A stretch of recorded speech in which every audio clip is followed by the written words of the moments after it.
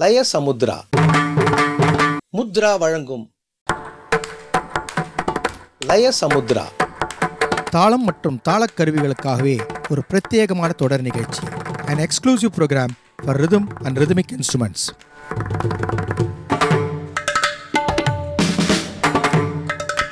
Layasamudhra தாளம் மற்றும் தாளக்கருவிகளுக்காகவே ஒரு பிரத்யேகமான தொடர் நிகழ்ச்சி.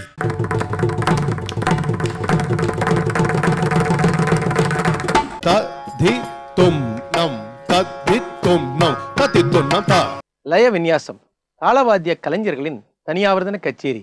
இதோ இந்த வாரம்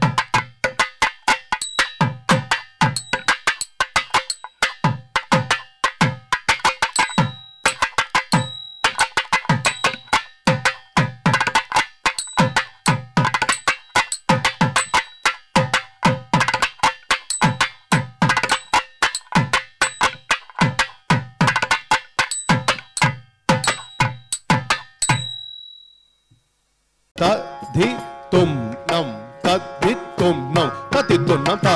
லயக்கோலம் தாள வகைகள், அதன் நுணுக்கங்கள், பிரயோகங்கள், கணக்கு வழக்குகள் என்று பல அரிய தகவல்களுடன் பொங்கிப் பெறுகிறது லயக்கோலம்.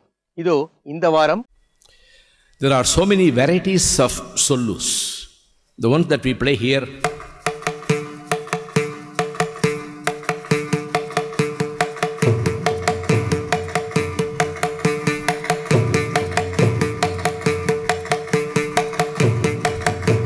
these are all meetuchul. And then when we play on the black spot, which we call the karanai, some of them are uruttu chorkal.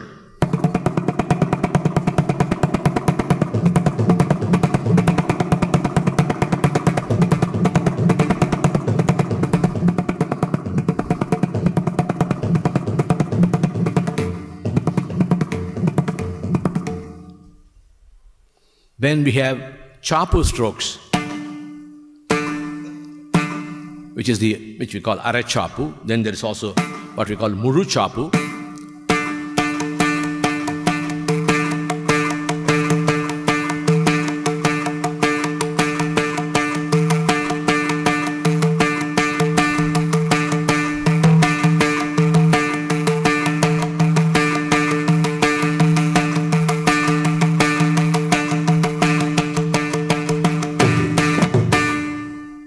See, during accompaniment, we use only these sonorous strokes, meet to churkle, and then the chapu strokes.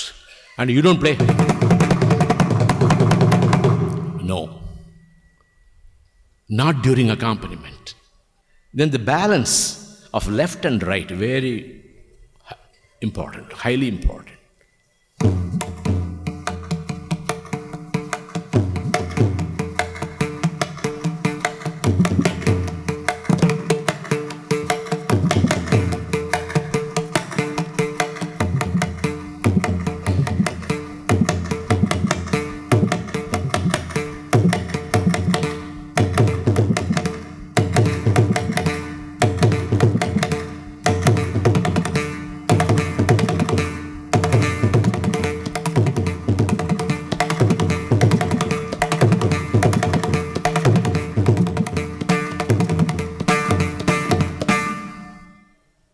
Even within the meet to chorkal, there are so many varieties.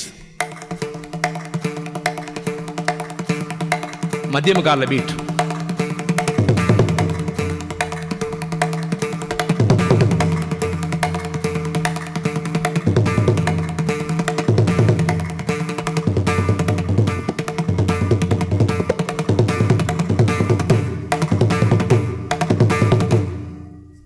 Particularly in my tradition, in my guru's style, the gumikis are so important.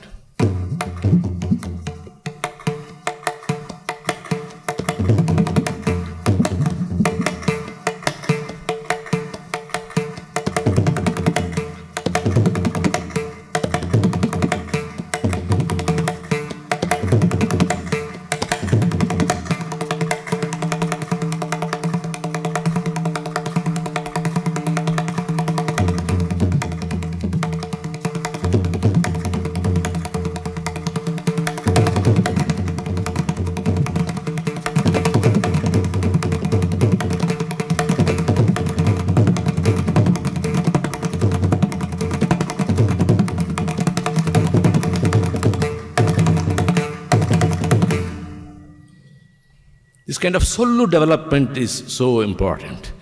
This kind of solo development, unless one really practices hard, it's hard to play. தத்தி தும் நம் தத்தி தும் நம் தத்தி தும் நம் தா. லயத்வனி பலவித லயக்கருவிகளின் உருவாக்கம், வாசிக்கும் முறை, தென்னிந்திய, வட இந்திய மற்றும் மேற்கத்திய லயக்கருவிகளை பற்றிய ஒரு தொகுப்பு. இதோ இந்த வாரம். எல்லோருக்கும் வணக்கம். இந்த லயத்வனிங்கிற பகுதியில் வரப்போகிற வாரங்களில் நீங்கள் பார்க்க போகிறது பல நல்ல நிகழ்ச்சிகளை பார்க்க போகிறீங்க. உலகத்திலேயே இசை என்று எடுத்துக்கொண்டால் தாளவாத்தியம் என்பது ஒரு முக்கியமான அம்சமாகும். அந்த தாளவாத்தியத்தில் இந்திய தாளக்கருவிகள் உலக அளவில் மிக ஒரு முக்கியமான இடத்தை பிடித்து கொண்டிருக்கிறது என்பது எல்லோருக்கும் தெரிந்தது தான். அப்படிப்பட்ட தாளவாத்தியத்தில் மிருதங்கம் அப்படிங்கிற இந்த தாளவாத்தியம் தென்னிந்தியாவில் உருவாக்கப்பட்டு இன்னைக்கு உலகம் முழுக்க எல்லோருக்கும் தெரிகிற அளவுக்கு புகழடைஞ்சிருக்குன்னு சொல்லலாம். மிருத் அங்கம், அதாவது மிருத் என்றால் மண்ணால் வடிவமைக்கப்பட்ட ஒரு தாளவாத்தியம். அதனால் அது மிருதங்கம் என்ற பெயரில் அந்த காலத்தில் சொல்லி கொண்டிருந்தார்கள். ஆனால் இப்போ அது மண்ணால் செய்யலை, இப்போ மரத்தால் செய்யப்படுறது. என்ன மரம்? பலாமரம். பலாமரத்தை அறுத்து அதை பலாமரத்தை குடைஞ்சி ஒரு சிலிண்ட்ரிக்கல் ஷேப்பில் இந்த மாதிரி ஒரு சிலிண்ட்ரிக்கல் ஷேப்பில் மிருதங்கத்தை முதல்ல தயார் பண்ணுறாங்க. இதில் பார்த்தீங்கன்னாக்க 2 விதமான மிருதங்கம் இருக்குது. இப்போ நான் 2 மிருதங்கம் வச்சுருக்கேன். ஒன்று ஹெச்சு கட்டை, இன்னொன்று தக்கு கட்டை. இந்த ஹெச்சு தக்கு அப்படின்னா என்ன வித்தியாசம்னா, இப்போ பார்த்தீங்கன்னாக்க பெண்கள், அதாவது ஃபீமேல் வாய்ஸ் அப்படின்னு சொல்கிறோம் இல்லையா, அவங்களுக்கெல்லாம் ஒரு 6 கட்டையிலேருந்து 4 கட்டை வரைக்கும் ஒரு வாய்ஸ் ரேஞ்ச் இருக்கும். அது ஹெச்சு ஸ்ருதின்னு சொல்கிறது. அதே மாதிரி மேலுக்கு பார்த்தீங்கன்னா 1.5 கட்டையிலேருந்து 1/2 கட்டை வரைக்கும் மேல் அவங்க பாடுறவருடைய வாய்ஸ் கல்ச்சர் இருக்கும். அதுக்கு தக்கு கட்டைன்னு சொல்கிறது. இந்த தக்குக்கும் எச்சுக்கும் தயாரிக்கிறதுல என்ன வித்தியாசம்னா, எச்சுன்னாக்க உங்களுக்கு வாய் சின்னதாக இருக்கும். இந்த வட்டம் குறுக உங்களுக்கு ஸ்ருதி ஜாஸ்தியாகும். இது வட்டம் பெரிதாக ஸ்ருதி குறைச்சலாகும். ஸோ இது மேல் சிங்கர்ஸ்க்கு, இது ஃபீமேல் சிங்கர்ஸ்க்கு அந்த மாதிரி ஒரு இது தயாரித்து இந்த மாதிரி நிறையா கட்டைகள்லேயே நிறைய விஷயங்கள் இருக்குது. அது உசரம், அதுக்கு தகுந்த மாதிரி வாய், இந்த மாதிரி வயிறு, அதுக்கு தகுந்த மாதிரி அவங்க கடைஞ்சி எடுத்து இந்த மாதிரி ஒரு ப்ராப்பர் ஸ்ட்ரக்சரில் அதை கொண்டு வருவாங்க. இந்த கட்டைகளுக்கு 2 போர்ஷன் இருக்குது. அதாவது நாம் ரைட் சைடு, அதாவது வலது கையில் வாசிக்கிறதுனால இதை வலந்தலை அப்படின்னு சொல்லுவோம். இந்த இடது கையில் வாசிக்கிறது தொப்பி அப்படின்னு சொல்லுவோம். இது வலந்தலை, இது தொப்பி. இந்த வலந்தலை தொப்பிக்கு நாம் என்ன பண்ணுவோம்னா, இந்த கட்டையை கொண்டு இங்கே இந்த மாதிரி ஒரு மூட்டு கட்டுவாங்க. இது பேர் மூட்டுன்னு பேர். இது வலந்தலை மூட்டு, இது தொப்பி மூட்டு. இந்த வலந்தலை மூட்டு தொப்பி மூட்டு ரெண்டுத்தையும் வச்சு ஒரு வாரை கோத்து அதை கட்டி ஒரு மிருதங்கத்தை தயார் பண்ணுவாங்க. இந்த வலந்தலை மூட்டில் என்ன இருக்குது? ஆட்டுத்தோல், மாட்டுத்தோல், 2 விதமான தோலை உட்கரை தட்டு, கொட்டுத்தட்டு, வெட்டுத்தட்டு அப்படின்னு 3 தட்டை வச்சு இதை இந்த மாதிரி பின்னுவாங்க. அழகாக பின்னிருக்காங்க பாருங்கள். இந்த தோலை கட்டி அழகாக பின்னி எப்படி ஒரு மூட்டை அடிக்கிறாங்க அப்படிங்கிறத நம்ம வரப்போகிற வாரங்களில் எப்படியும் பார்க்க போகிறோம். இதெல்லாம் தண்ணியில் துவச்சி அதை போட்டு கட்டி தான் பின்ன முடியும். இதை பின்னி முடிச்ச அப்புறம் இதை இந்த பக்கம் வச்சுருவாங்க. அதே மாதிரி இந்த தொப்பி மூட்டை இந்த சைடில் வைப்பாங்க. வச்சுட்டு இது ரெண்டுத்தையும் இப்படி வச்சுட்டு இதுக்கப்புறம் இந்த மாதிரி வார் இருக்கு இல்லையா, இந்த வார் இருக்குது பாருங்கள், இந்த மாதிரி வாரை இதில் கோத்து கட்டி இது ஒரு ப்ராப்பர் மிருதங்கமாக பண்ணுவாங்க. இந்த மிருதங்கத்தை தயாரித்த அப்புறம் இதை கட்டி மிருதங்க ஷேப்பில் இதை கொண்டு வந்த அப்புறம் இந்த கிட்டாங்கல் அப்படின்னு சொல்லி ஒரு கருப்பு கலர் கல் இருக்கும். அதை பொடி பண்ணி அதை பொடியோட நாம் ரைஸ் பண்ணி சாதம் தயாரிப்போம் இல்லையா, அந்த சாதத்தையும் அந்த கிட்டாங்கல் பவுடரையும் மிக்ஸ் பண்ணி ஒரு பசை மாதிரி ஆக்கி அதை இதில் உருண்டையாக போட்டு இந்த கல்லை போட்டு தேய்ப்பாங்க. தேய்க்க அந்த பசை இதில் இந்த கருப்பு மருந்து அதில் ஒட்டின்றோம். அதாவது இந்த சாதம் அதில் ஒட்டுக்கும். அப்போல்லாம் சொல்லுவாங்க, வித்வான்கள்லாம் சொல்லுவாங்க, மிருதங்கத்துக்கு சாதம் போட்டால் தான் அது நமக்கு சாதம் போடும் அப்படின்னு ஒரு தமாஷா சொல்லுவாங்க. அது உண்மையிலேயே கரெக்டு தான். இந்த சாதம் தான் ரொம்ப முக்கியமான சமாச்சாரம். இந்த சாதம் தான் ஒரு நாதத்தையே உண்டாக்குறது. பார்த்தீங்கன்னா இது தக்கு மிருதங்கம்.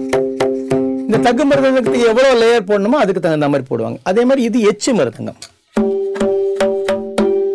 ஸ்ருதி பாருங்க ஜாஸ்தியாக இருக்குது. இது 5 கட்ட ஸ்ருதி இருக்குல்ல, இது குறைச்சல ஸ்ருதியில் இருக்கு.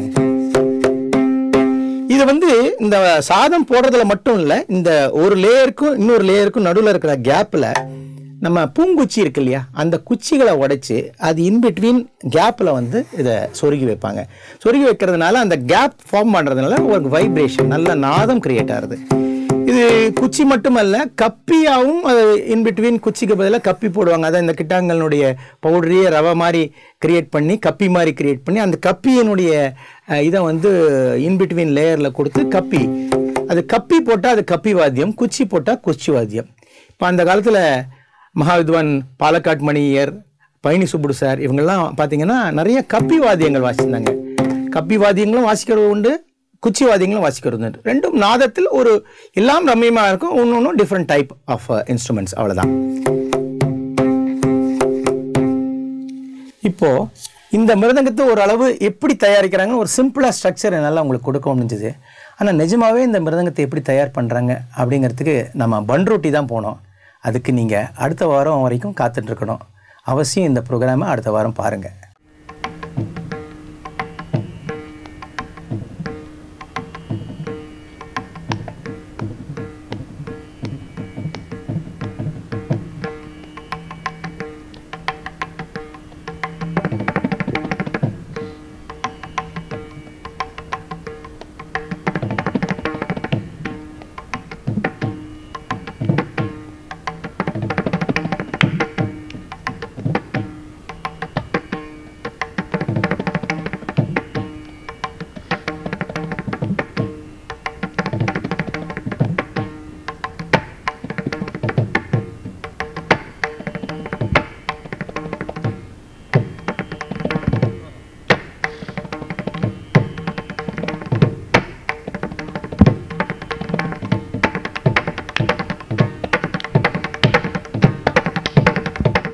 இதுபோன்று வரும் வாரங்களில் லயசமுத்ரா நிகழ்ச்சியில் அழகான லய அலைகள் தவழ்ந்து வருவதை நாம் காண்போம். தத் தி தும் நம் தத் தி தும் நம் தத் தி தும் நம் தத் தி தும் நம் தத் தி தும் நம் தத் தி தும் நம் தத் தி தும் நம் தத் தி தும் நம்